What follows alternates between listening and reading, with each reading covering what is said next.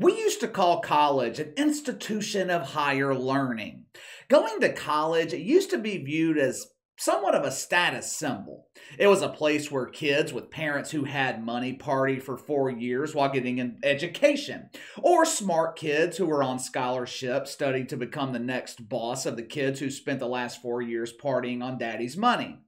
College used to be a place where you were able to find yourself, where you grew into a young adult. Many kids learned how to do laundry for the first time in college, cooked their own meals, learned that life is not fair. It was a time of networking, associating yourself with people that could possibly help you in the future. College used to be a place where there was a free exchange of ideas. Classrooms were used to debate policy during mock debates. The next generation of doctors and lawyers groomed in college. Colleges used to serve a purpose, but with each passing year, college becomes increasingly more irrelevant, and they know it.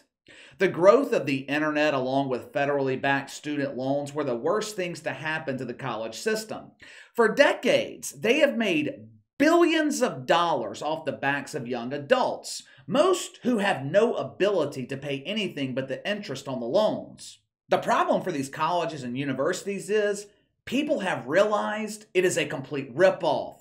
There is no need in saddling yourself in 6 figures worth of debt to obtain a degree that'll get you a job making $50,000 a year. I can walk out my front door tomorrow and find a job that pays 50 grand. The internet also has a devastating impact on the supposed need for a college education. Take this YouTube channel right here, for example. I don't use my college degree for this channel. I knew I was a gifted writer when I was a child. The internet has given people the freedom to find endless ways to earn money. There are actually people making a good living buying items off of Amazon or yard sales, thrift stores, antique stores, and then reselling it online. Now, besides the exorbitant expense, the biggest factor bringing down the college system is the widespread infection of the woke fungus. Colleges have been infected with the fungus since the 1960s, but it took 4, maybe 5 decades for normal people to realize just how fucked up this is. Mom and Dad, they spent 18 years raising a well-behaved, well-mannered Catholic daughter named Allison. She was a gifted student who spent her weekends studying about Jesus. The proud parents send her off to Stanford, where she wants to study computer engineering. They stand at the end of the driveway, waving goodbye as a young, innocent Allison drives to Palo Alto to achieve her dreams. 3 months later, time for Allison to come home for Thanksgiving. Mom and Dad are excited. Our baby's coming home for the holidays. Front door opens. Dad's heart sinks to the floor. Mom screams in terror. The beautiful long blonde hair has been shaved into a mohawk. Allison has a nice cucumber tattoo on her face, steroid-induced muscles. She informs her parents that she now prefers shitfuck pronouns and is no longer named Allison. My friends call me Big Al the Enforcer. For the paltry sum of $73,000 a year, Stanford will transform your innocent child into a grade A shitfuck. Money well spent. Earlier this week, we were given another example of not only how ridiculous higher learning has become, but also how these universities are trying to brainwash your children. You send your kid to school to learn about engineering, medicine, law, but Stanford University, they have taken it upon themselves to teach your kids how to properly use language. And don't worry. This lesson is free of charge. Earlier this week, Stanford published a list of harmful language that must be eliminated from American society. These words are no longer allowed on campus. They have revised handbooks and university publications to ensure they are in compliance. They claimed there is a need to eliminate these harmful, outdated words because they're ableist, ageist, or racist in nature. Well, KC, what the hell is an ableist? An ableist is someone who discriminates against people with disabilities. For example, let's say your neighbor is a woke shitfuck. He's been 100% infected with the fungus. He gets triggered when your kids are playing outside with their water guns. Not only are guns dangerous, those kids have no concern for the environment. They are wasting water. Your neighbor is quite accomplished. He claims to be the first man in history to be impregnated by his wife, Inflatable Irene. 9 months from now, he will be giving birth to an organism closely resembling Rachel Levine.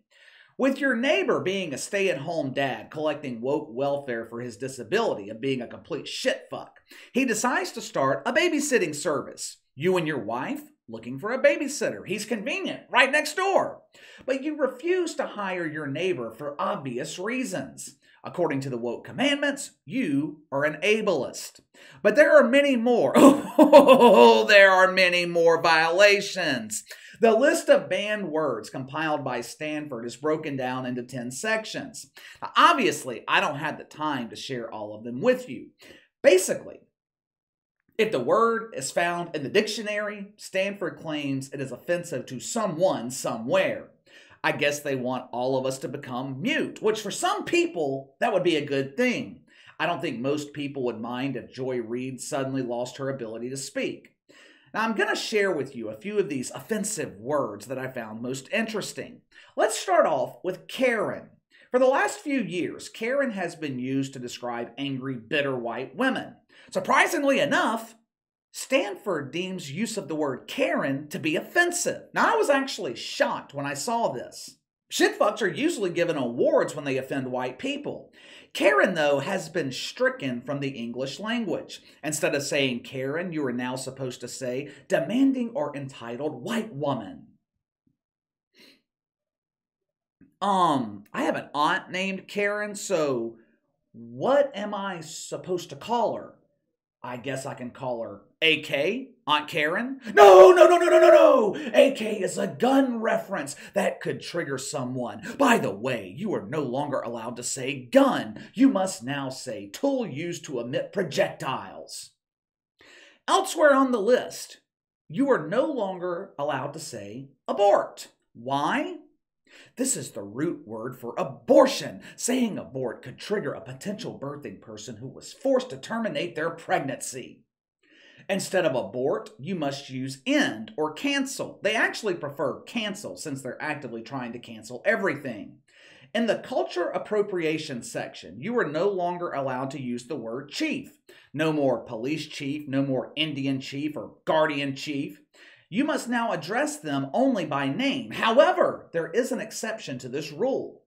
If they happen to be named Pocahontas, you are not allowed to use that name due to its offensive nature.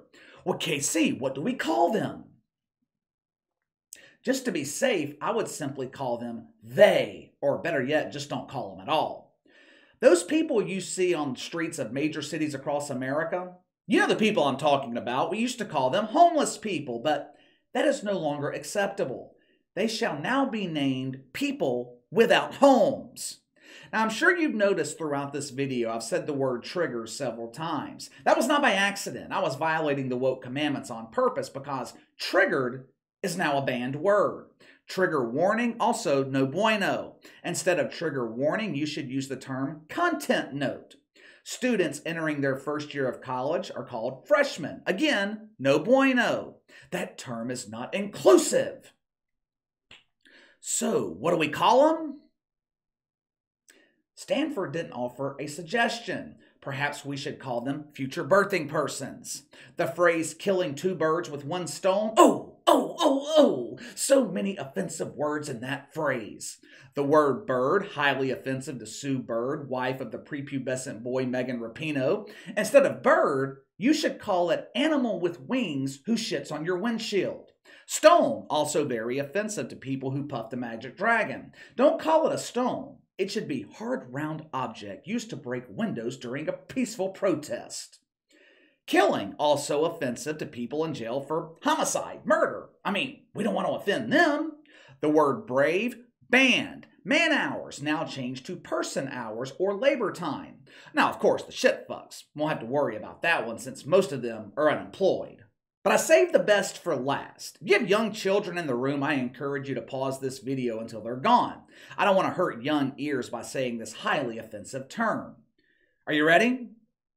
When you identify your nationality, how do you classify yourself?